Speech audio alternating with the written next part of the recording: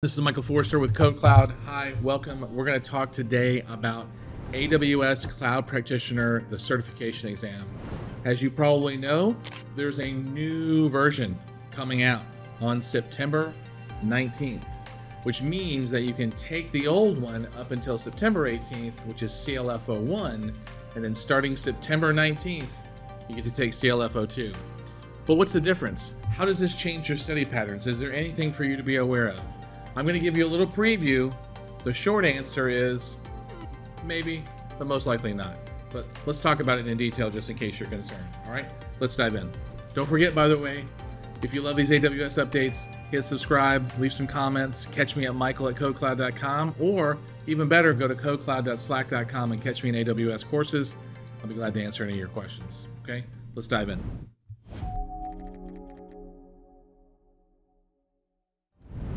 Okay, so up here on the screen, you should see on the left, it says CLF C01, and on the right, it says CLF C02.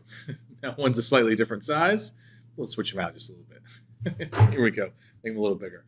Okay, so they should be about the same size now. So to say this is that for the most part, I'm just gonna walk through the exam guide side by side with AWS, just so you can see the difference. So notice here the target candidate should have 6 months. That hasn't really changed a whole lot. It does say cloud design, implementation, or operations, right? So same thing that I said before. These candidates might be in early stages of pursuing a career. No real changes there. Recommended knowledge, let's go take a look at that. Notice that the language pretty much hasn't changed. Same thing, all right? Out of scope. The only thing that's really changed is that migration used to be out of scope, and then business applications used to be out of scope, and now they're in scope. Weird, right? In terms of exam content, guess what? Things have pretty much stayed the same, right? Multiple choice and multiple response, so 2 types of questions. You get basically 65 questions. 50 of them are going to be the actual exam, and the other 15, which we don't even know about. So telling us doesn't even really help, because guess what? It's still a 65 question exam. You've got 90 minutes. You don't really know what the 15 unscored questions are. You really have no idea. The other thing is that the exam results haven't changed. It's still a minimum score of 700 to pass, right? There's no penalty for guessing. Now, this is where things start to get a little interesting. The content outline is a little different. So notice that over on the left-hand side in our cloud concepts, it used to be 26%, and now it's gone down by 2%. Now it's 24%. Security and compliance was 25%. Now it accounts for 30% of the exam. That is a significant 5% change. In terms of domain 3 technology, it was 33%. It went up 1% to 34%. Not really a big deal, frankly. And then notice this, that domain billing and pricing has gone down from 16% on the left to 4% down to 12% on the right. So the biggest significant change is that security went up by 5% of the exam, and billing went down by 4%. Now, does that translate to anything significant? No. Honestly, that's pretty much a question or two. So does it really matter? Not really. No. Now, if we go take a look at the cloud concepts, just looking at domain 1 versus domain 2, notice the statements have gotten a little crisper, right?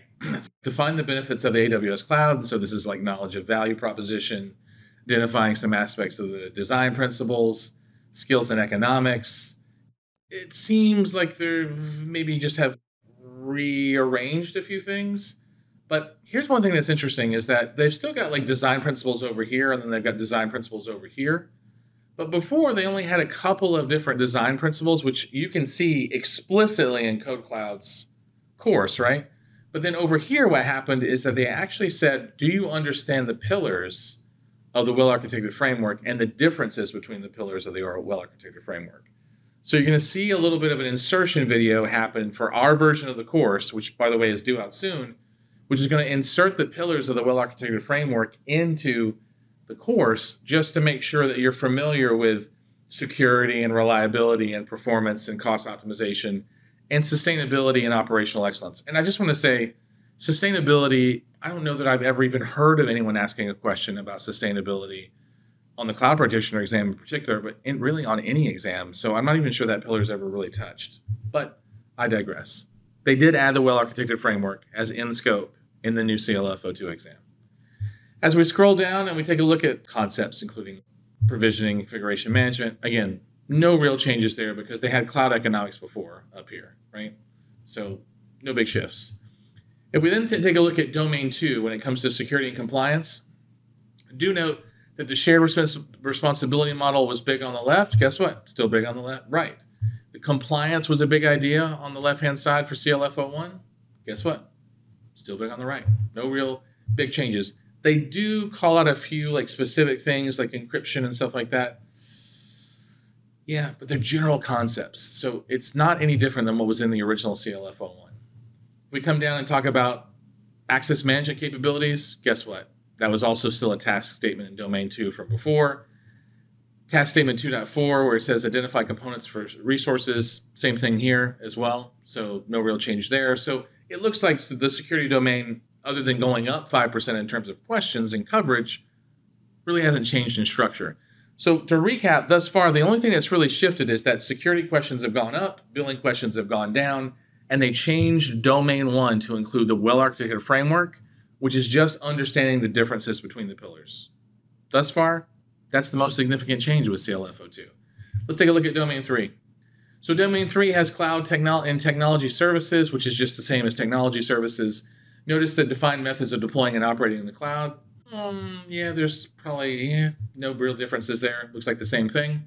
Then we've got global infrastructure. Guess what? Test statement 3.2 also defines the global infrastructure, so no real changes there. But hold on, I just want to stop for a second. We included this in our CLF 01 course just to make sure you understood what local zones were. But wavelength zones is an addition because that's where you deploy cellular technologies on AWS. This was not in the old CLF 01 exam. But just to be clear, if you took our course, it was already included. Not a big change. Then edge zones and benefits of edge locations and all that. Guess what? Already there, right? Even in the old one, there was Global Accelerator, which is a relatively new service. And then task statement 3.3 says identify compute services. What's interesting is that 3.3 and CLF 01 was basically saying, I want you to describe a bunch of different services. But 3.3 over here says, I want you to know the compute services. So it looks like what they've done is they've shifted CLF 01 to being knowledgeable, like in a broad scope around compute services, storage services, networking services, and database services, which, by the way, was exactly how it was always scoped, to being explicit about the task statements and saying, look, instead of just being one task statement on the left-hand side, we want compute services task statement. We have a database services task statement. We have a network services task statement, and we have a storage services task statement. So they did that, but then they added one other scope to the shift here that wasn't actually part of the original CLF 01 exam, is that they added artificial intelligence and machine learning services, analytic services. This was previously not in scope for CLF 01, but it's now included for CLF 02. So we've got two significant changes. The well-architected framework has been added in to domain 1, and it looks like in domain 3, they've added machine learning and artificial intelligence services at a high level. Now, we didn't necessarily have that in our course, so you're going to see that as a change, is where there's an addition of a machine learning course inside the set.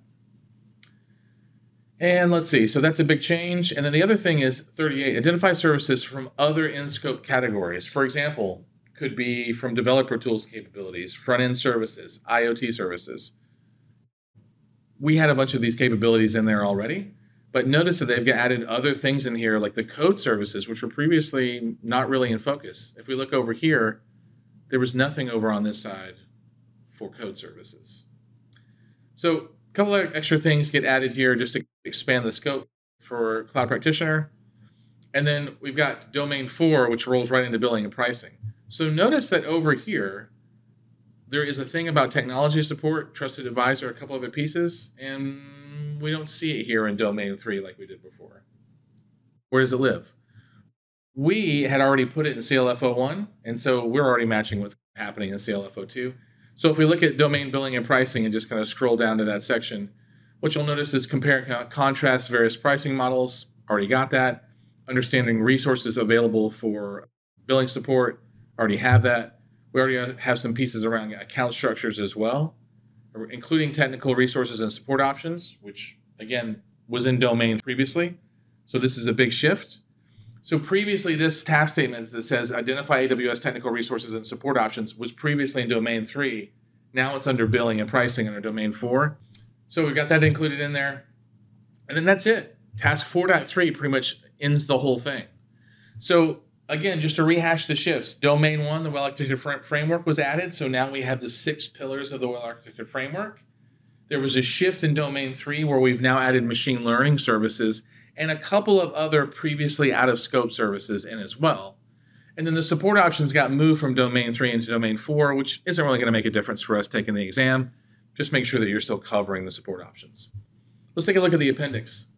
So the new appendix says what might be covered on the exam. And you notice this list is a lot longer with CLF C02. Notice that the cloud adoption framework is here, right? There's more things about costs and cost management. Some things about machine learning. Migration is now onto the thing, right? There's a couple of like extra things here. So make sure you take a look at the CLF C02 guide if you're going for that. If we go forward into specific services and features that are specifically in scope, you'll see that analytics has gotten a lot bigger, whereas previously it was just a little bit shorter. Now it's gotten a lot bigger. Notice that the application integration section is bigger. There wasn't previously a business productivity section.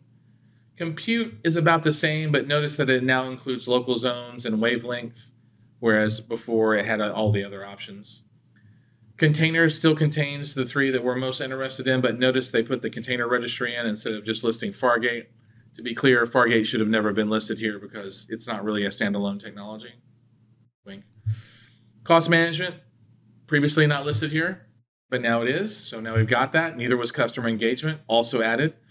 Notice that databases is about the same size. Neptune, Redshift, ooh, they put Neptune in there, and MemoryDB.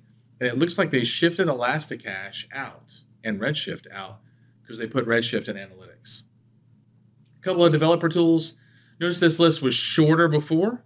It was CodeStar, CodeBuild, CodeCommit. And notice here, it's pretty much every single developer tool they have. Almost every one, actually. Big deal. Customer engagements here before where it wasn't listed. End user computing was added here. Again, that wasn't in the old CLF 01 exam. You can see it.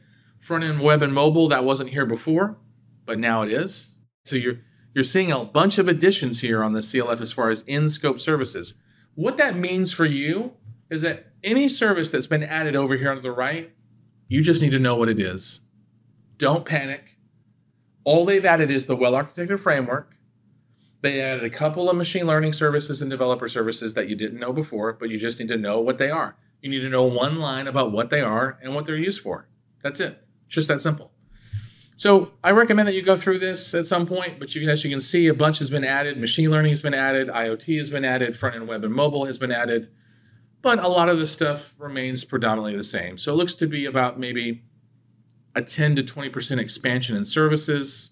But for the most part, I think you're going to recognize that most of this is just all the same. Let's see how far down we go. Storage. Oh, serverless. Oh, they put Fargate underneath there. They love talking about Fargate as a separate service. I have no idea why.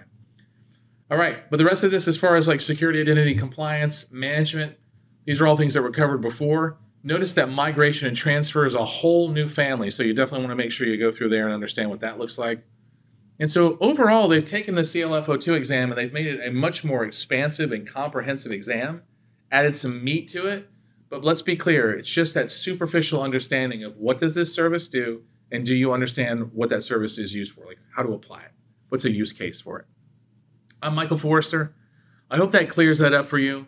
I hope it makes it clear that the new CLF C02 exam just has a few key additions to it, including the well-architected framework, the cloud adoption framework, some additions to the machine learning services, and an expansion of the services that they could ask you what they do.